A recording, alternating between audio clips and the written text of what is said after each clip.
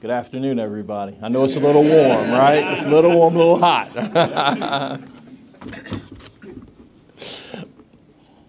I would like to welcome all of our distinguished guests, family members, and friends.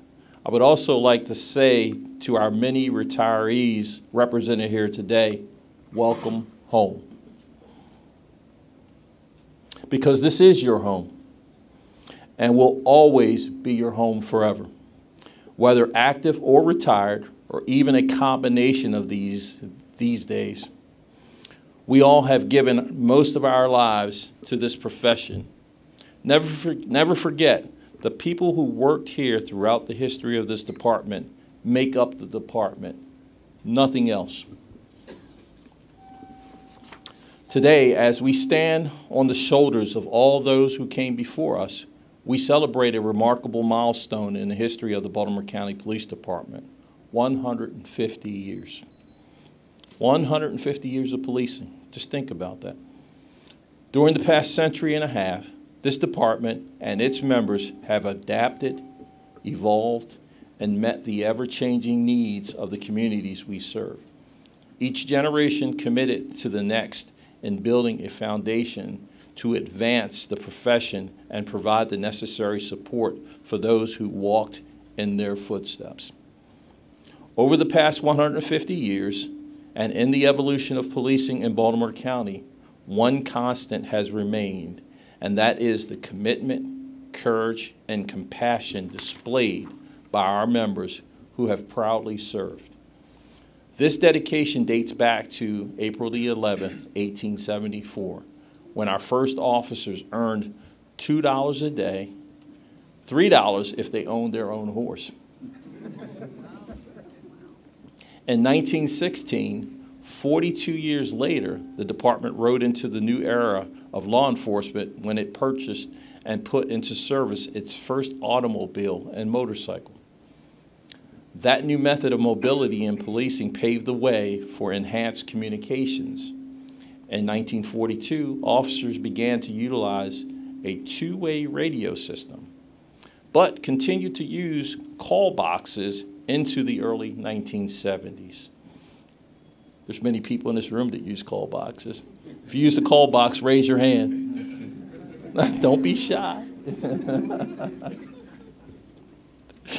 In the 1970s, the department formed some key specialized units that are still around today, including the tactical team, the hostage negotiations team, and the Marine unit.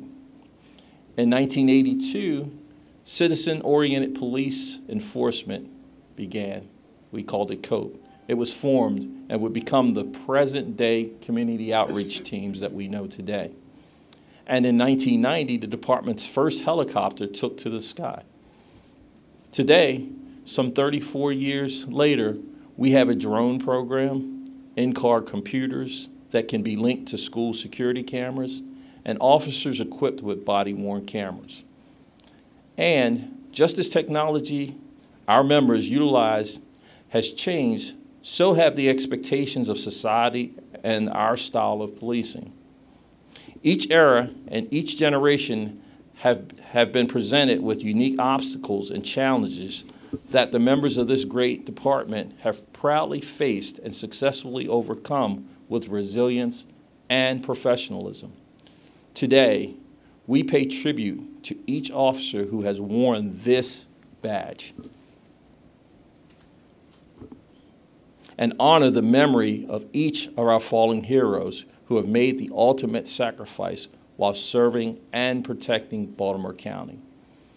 To their families, we express our deepest gratitude. As we reflect on our past, let us also look forward to the future and consider these words written by the English poet William Wordsworth. Life is divided into three terms: that which was, that which is, and that which will be. Let us learn from the past to profit the present, and from the present to live better in the future.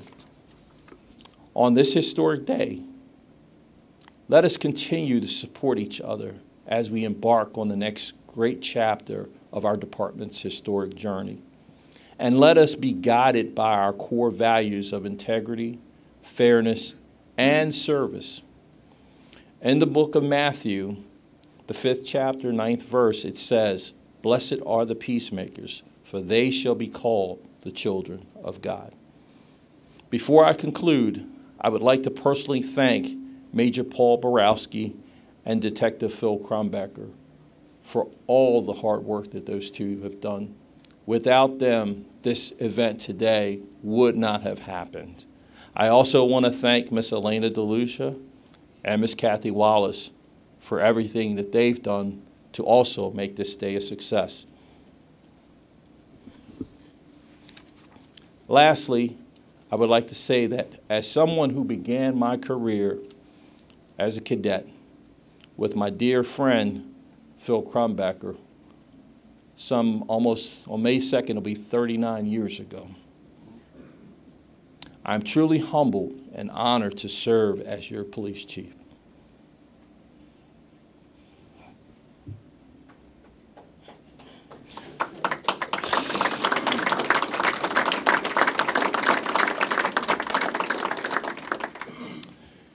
Thank you, and let us celebrate this momentous occasion together as one big family. May God continue to protect you. May God continue to bless the noble work that we do. Thank you.